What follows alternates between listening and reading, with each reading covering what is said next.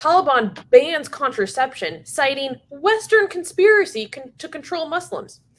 Recently, the Taliban stopped the distribution of contraceptives in 2 of Afghanistan's major cities, claiming that their use by women is part of a quote-unquote conspiracy by Western countries to control the Muslim population.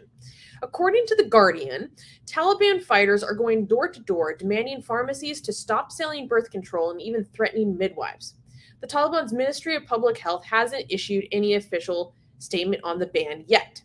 Many activists criticized the move and have called on the Taliban to follow international agreements which allow for the universal access to sexual and reproductive health care.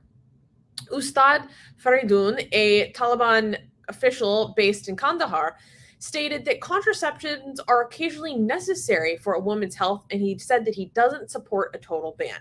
So I want to unpack this really quickly, because before we make a judgment, we need to have fully informed, decision or information. So The Guardian came forward with this report about how they have been interviewing people in different pharmacies around Kabul and different midwives who say that this is the worst time that they've ever had to deal with the environment in Afghanistan in their career. That pharmacists are scared to give out medications.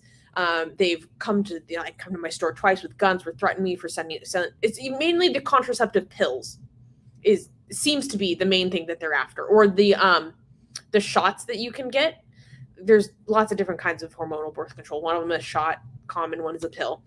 They're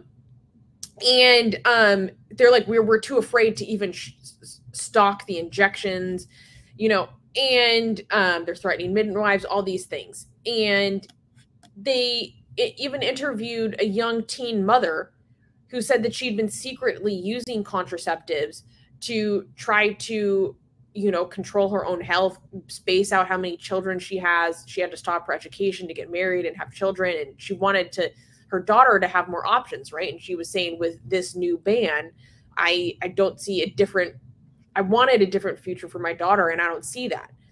But what's important to consider is that after The Guardian published this article stating that they interviewed all these people about this, a different organization called the National News published a report. They said, according to their research, of 3 pharmacies visited in Kabul, no such orders were received.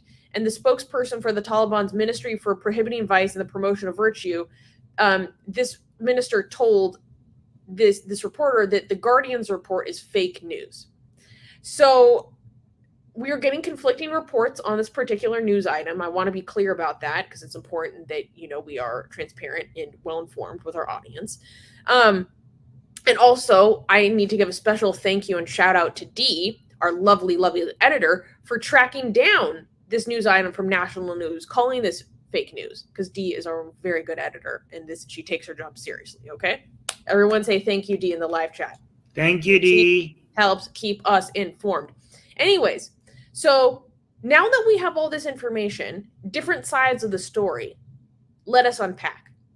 So my opinion is, I think the answer, this is speculation, I think that the truth is probably somewhere in the middle. I would speculate to think that, yes, exactly, Dee. Dee and I think the same. Dee is saying, I think both can be true. We have some rogue Talibs. We probably have some individuals who are Talibs going around enforcing this. Danesh June, hi! What are you doing here? Sorry, I got distracted. Anyways, so I think that this is probably some individuals going around and scaring some people who are operating some pharmacies and some midwives. Because Islamically, you are actually allowed to use contraceptives. Islamically, you're allowed to have abortions. It's more permissive than Catholicism. So even the ministers of these different Taliban agencies are saying, well, actually, that isn't Islamically forbidden. So that's not right. I don't support that ban, So I think it's probably some just people going around and scaring people. What do you think, Armin?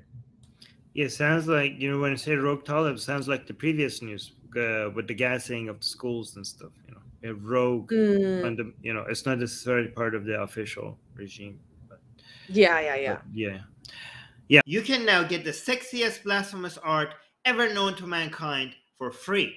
Too sexy to show most of it here on YouTube. We draw Muhammad, Hindu goddesses, sexy hijabi art, Jesus, Mother Mary, Japanese god, Greek gods, and much, much more. Click on the link below where it says get our free blasphemous art.